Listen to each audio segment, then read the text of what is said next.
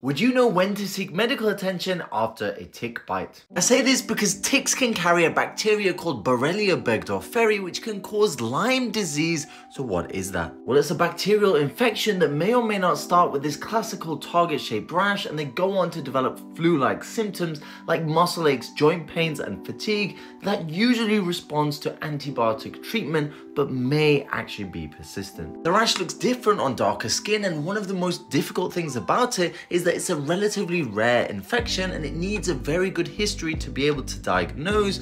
Otherwise, it can actually persist and then mimic other similar conditions like fibromyalgia or chronic fatigue syndrome. So if you do get a tick bite, then develop that rash or flu-like symptoms afterwards, then seek medical attention.